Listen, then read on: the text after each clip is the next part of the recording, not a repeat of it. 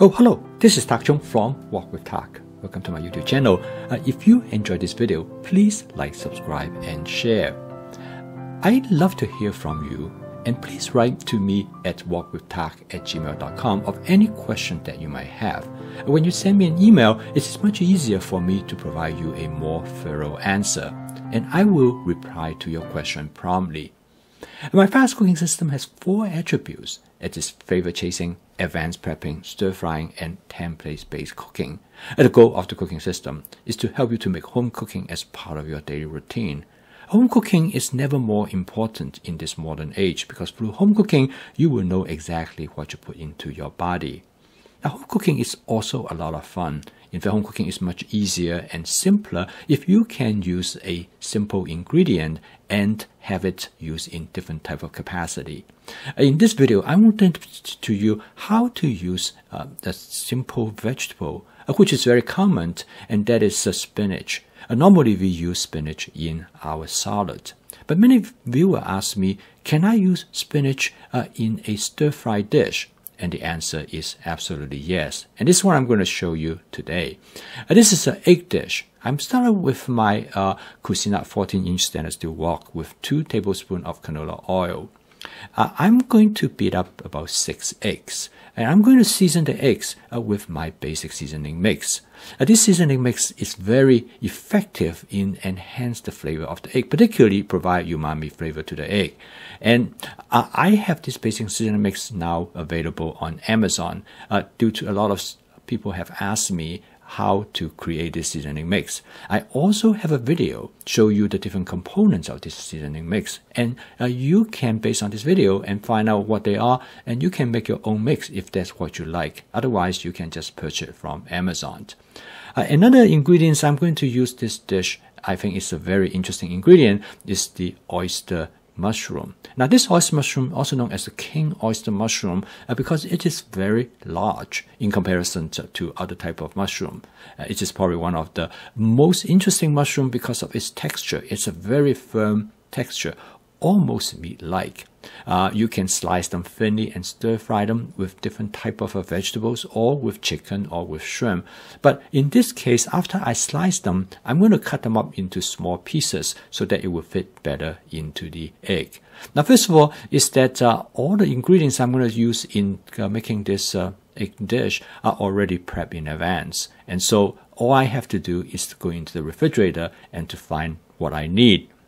Now, it is important that you season this stainless steel wok because it has a natural surface, and I use my spot seasoning method, which you can take a look at in this video. It's very effective. It only takes about 15 seconds to create a non-stick cook surface. Okay, now I am ready to cook.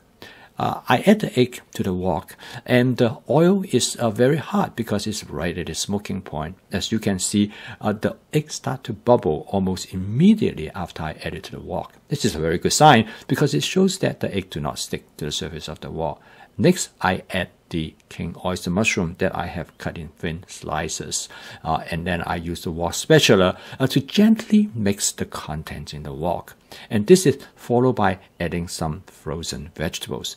You notice that I'm very careful in terms of how much ingredients that I add to the wok because the ratio is very important. And of course, you can vary the ratio, and this will give you different culinary experience. Next is followed by some cherry tomatoes that has been thinly sliced.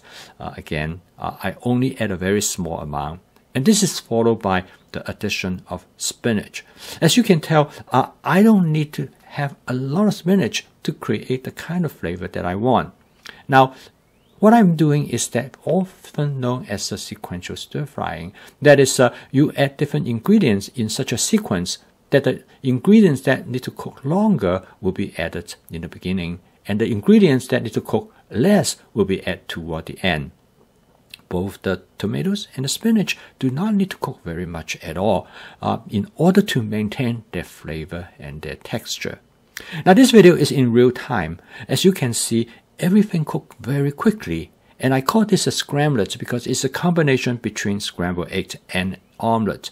You scramble it lightly, and then you fold the ingredients by folding the egg over the ingredients, create almost like an omelette-like texture. This dish is extremely effective, and as you can see, what I'm showing you is a basic scrambled template. In here, I use the king oyster mushroom, tomatoes, and spinach. You can imagine you can easily substitute these ingredients with others to create a different type of scrambled. And the end result is that you can make yourself many different kinds of scrambled. This dish is simple and it is extremely versatile. You can eat it with almost any type of carbohydrate. You can eat it with a piece of bread, or you can eat it with rice or noodles, or you can even wrap it in a tortilla shell. So the end result is that it gives you a lot of flexibility, and by adding the spinach, it gives the scrambled a fresh taste. Okay, next I'm going to season the dish in the way what I'm going to use it for. I'm going to eat it with rice. So first of all, I'm going to add a little bit of soy sauce. You can add as much as little that you like to give the saltiness to the egg, so it can go over rice, give a nice flavor. And then I'm going to enhance the umami flavor of this dish by adding a small amount of oyster sauce. Again, this seasoning is more of like a Chinese Cantonese seasoning, but you can do it many different other ways. So give it a try, and I think you will enjoy this.